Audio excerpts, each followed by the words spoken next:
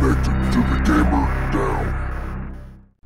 Hello friends, and welcome back to the Gamer Down and Rift Newb Adventures, episode number 9, formerly Rift Insider. Yeah, I had to change the name. Somebody had already took that site, so well, I wasn't going to buy the site anyway, and I'd googled around for the name and it wasn't there before, so I'm not saying anything, but yeah, it's alright. This probably is more fitting because I'm a noob and these are my adventures, but I'm showing you all the cool stuff that I find as I adventure.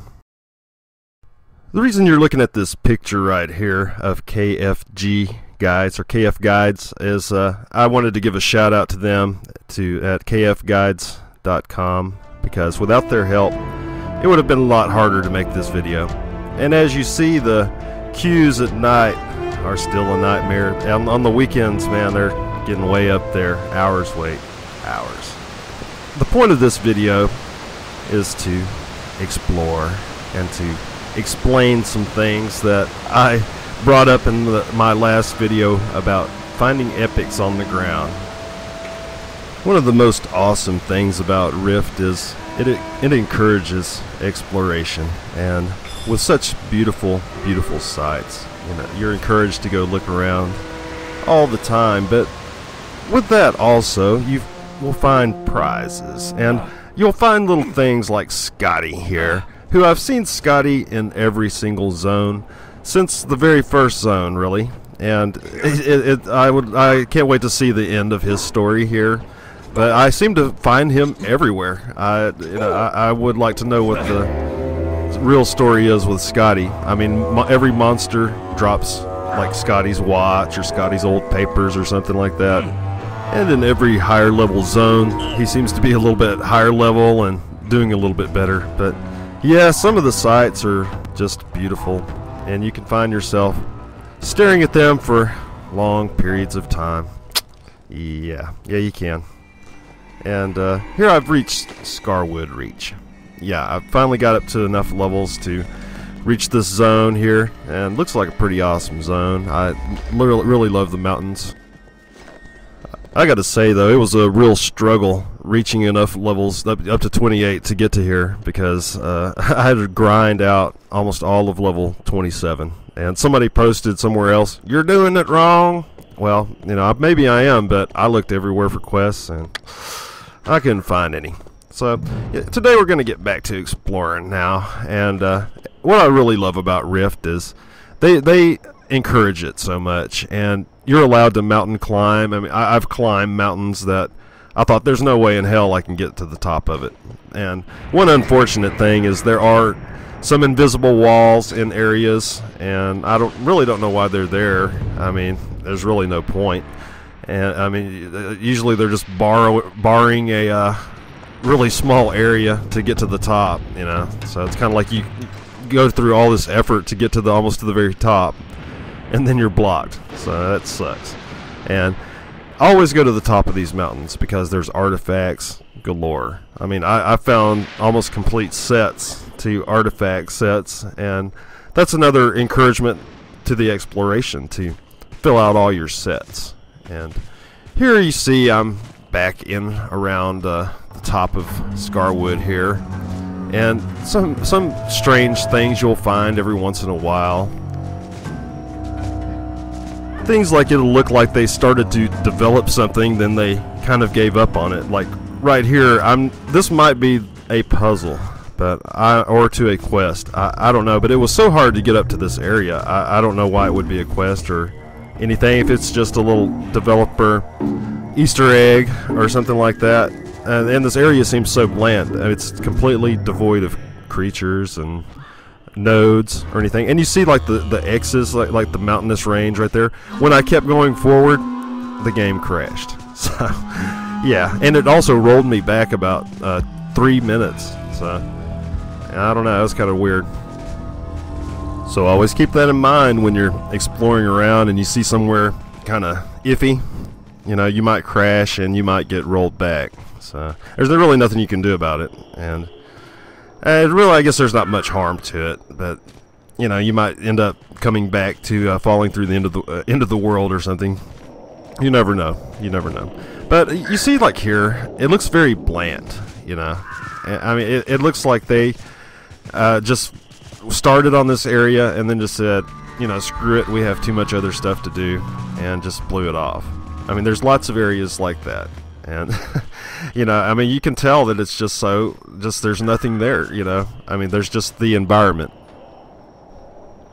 In areas like I was talking about earlier that are barred off by invisible walls for some reason or other, here's one of them, and you just can't get any further. And as you can see, there was just a little bit more to go to get to the top, and I don't know why they would bar it off. I don't know. Because I am totally against invisible walls of any shape or form, especially after Age of Conan. Oh my God. And we've all seen this really cool stump, and you know, you really should go check it out in person and up close. I mean, you know, that's what the exploration bug is all about. And when you're exploring, try to ride the seams of the mountains, right, like I am, like you see, like how I'm doing right here. And this is how you get to the top. This is the best way I've found to climb mountains. And there's a few different techniques, you know, that you can pick up for yourself, and just, you know, you'll learn as you try to climb the mountain. And like walking sideways, or, you know, jumping like a crazy man, but jumping seems to cause more harm than good. And my horse sure as hell doesn't seem to like it very much. Well, I've finally reached the top, and as I said before, I mean, there's just artifacts everywhere. And this seems to be the major central part, hub of where all the artifacts are at. They're all at the tops of the mountains. You know, not all of them, but a huge majority of them are. And I've also found that artifacts are all different each time that they spawn. I mean, they'll seem to be kind of regular, but they'll also change around and be a little bit random as well. You know, I mean, they're kind of like out of the same set, and they'll be a random part of a set. So I guess you could camp one artifact and possibly loot a whole set out of them.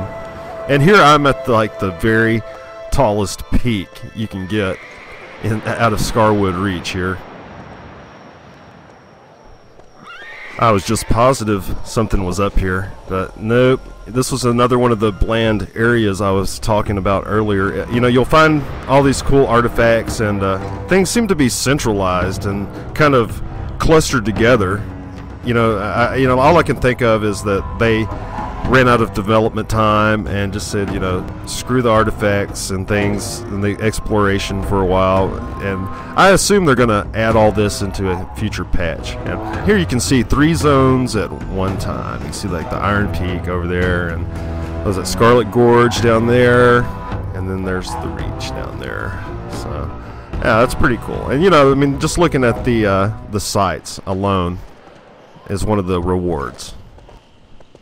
One thing you're going to start noticing right off the bat once you start getting to these higher points in the game is that Talara is a very small area. You know, it's really not that big, and flying mounts would never make it in this game. I mean, you would be able to fly across the whole world in just no time, and there would be ganking, you know, on the PvP servers. Luckily I play on a PvE one.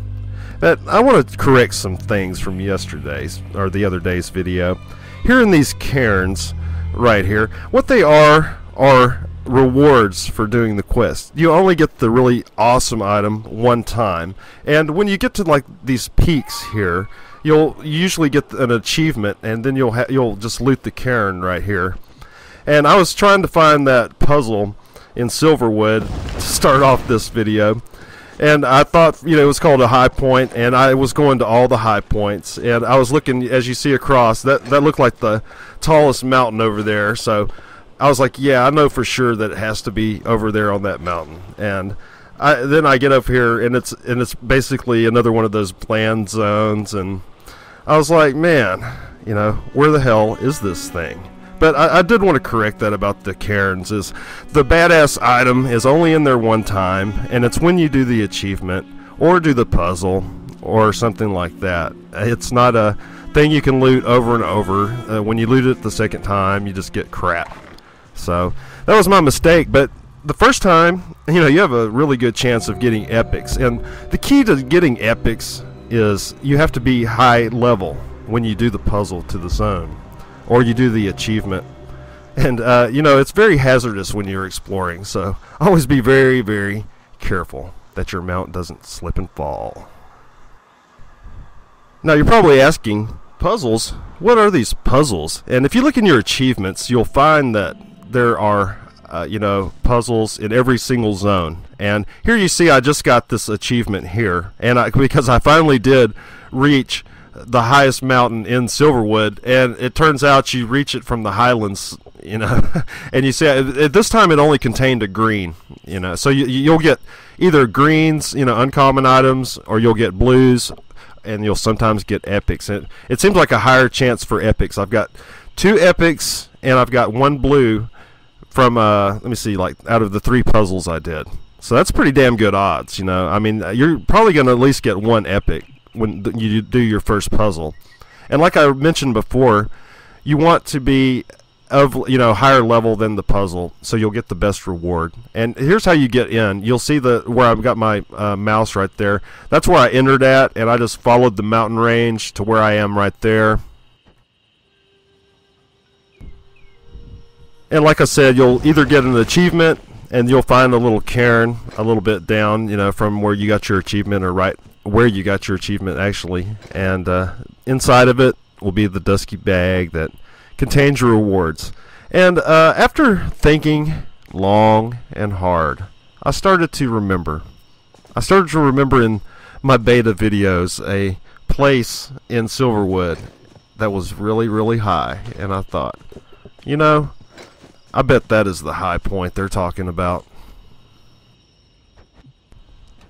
And you'll see, like, when you loot the item again, you'll just get crap. So there's really no point to just stand there and keep looting it. Yeah, I was stupid enough to try that. And after trying multiple times, there was nothing. And as you'll see, there's actually rare artifacts out there. So, yeah, that's pretty neat, huh? This is at Overwatch, by the way. And I know that I'd looted this artifact once before, and it wasn't the same item. So here I finally got my head out of my ass and remembered where this high point is, and it's at Overwatch. You click on the plaque, and how you solve this puzzle is you just turn to your left and click on the plaque right to your left each time. Just keep turning left, and then go straight, and then click on the plaque. Turn left, go straight, click on the plaque. Go left, turn straight, go. Yeah, I think you get the idea. Anyhow, that's how you solve the puzzle, and it's pretty neat, man. I think I either got a blue or epic off this part. This is why I wanted to thank that KF Guides site, KFG Guides or whatever it is, KF Guides, because I wouldn't have been able to solve this probably without them. And they seem to have all the puzzles and everything up there. I could have just said, yeah, I'm super smart, I'm super badass, and I did this all just the first try, I'm just that awesome. But no, that's not the case. That's not the case at all. Sometimes you do have to search the web a little bit. And I'm trying to approach this game as a complete newbie, and I'm trying to, experience it as a complete newbie. And as you see, we finally reached the very top. And all you have to do is just loot that key right there, and then you finally have the key to the chest. And inside, well, you actually have to loot it twice. I don't know why you have to loot it twice. I don't know. So, yeah. We unlock it. Now we have to loot it again. Does that make any sense? No, it doesn't make any sense to me either. And I also got my achievement for doing the puzzle. And you get that achievement for every single zone. There's a puzzle in every zone. And it's well worth it. And there's the blue item I got right there. That's pretty damn cool for just, such easy work. And with sites like that, KF Guides, all you have to do is it takes like a few minutes, and you could go to every zone. But you do want to be of level to make sure you get the best reward. And that's about it.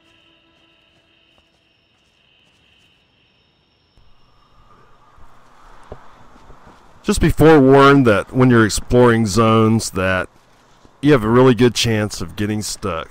And I really wish they would do something about getting stuck or make it easier to get unstuck.